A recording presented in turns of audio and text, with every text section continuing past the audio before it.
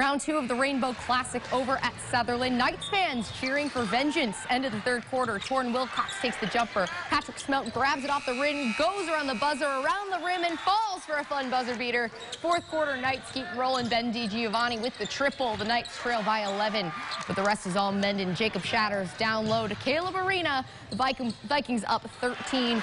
Time running out. Shatters to Arena once again. Mendon goes 2 for 2 in the Rainbow Classic with a 49-34 win over Sutherland.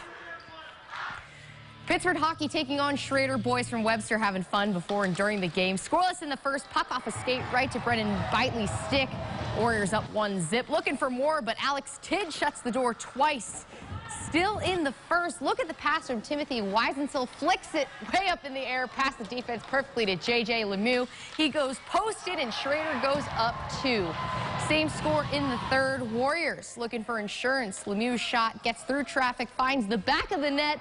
Schroeder wins it 3-0 easy.